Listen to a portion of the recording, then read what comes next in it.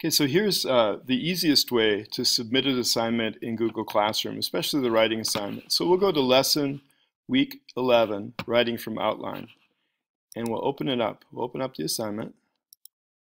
When we open it up, we see that there's a file with a template, story template. Okay. So the other things are just helpful things about videos about how to make a story. There's the banned word list, so things that we're not going to use. So if we look at the story template and open it up, we see what we're supposed to do. So there's a character. So let's say the characters are a mean teacher and a nice student. Okay, and the time and place of the story will be now in D16. And how does the story start? Story starts by teacher giving assignments in Google Classroom. And the middle part is when a nice student isn't sure about assignment. And the end of the story is mean teacher makes video, and now everyone understands. Okay, so there's our plan for our story. Okay, so we want to do that first.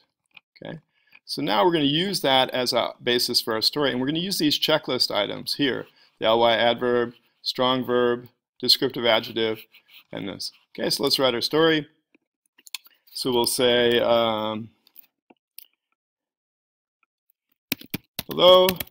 he was, let's say, we'll do this. So this is the number 5 sentence. Because of popular requests from parents, the mean teacher went back to using Google Classroom. Obviously, oh, that's a number 3 sentence, we'll put that there. Obviously, comma, it wasn't so easy to understand. Okay. And let's maybe make that a blue, so we'll call it popular request, or we might say mean teacher, and then we say reluctantly, so there would be our orange for our adverb. Okay, back to using answer.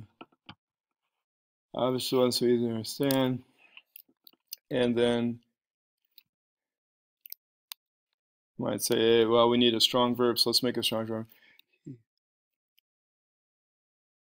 He salvaged the situation by making a video.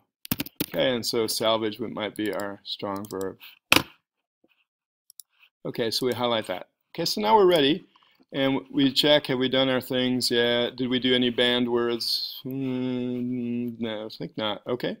And if you look up here, right up there, it says turn in. Okay, so there are other ways you could do this. You could create a document and share the link, but why not just use the template? Fill it in. It's got everything you need. Okay? And then you just click turn in. Wouldn't that be easier? Okay, turn in your work. Up pops this message. Turn in your work. Okay, iPad email is one that did it. That's my dummy account there. Turn in. And now it's turned in, and there's nothing to worry about. And that's actually the easiest thing for the teacher to see as well, is you've done it right there, and the teacher can see that it's been done. Okay, so if we go back then to Google Classroom, students in writing lessons, and we go to students, and we go to iPad, email, and we look at that lesson that's been turned in. There it is, this iPad email story template, and it's right there. And so that would be the way I would recommend. You can see how there's no room for doubt anymore. You can do it that way.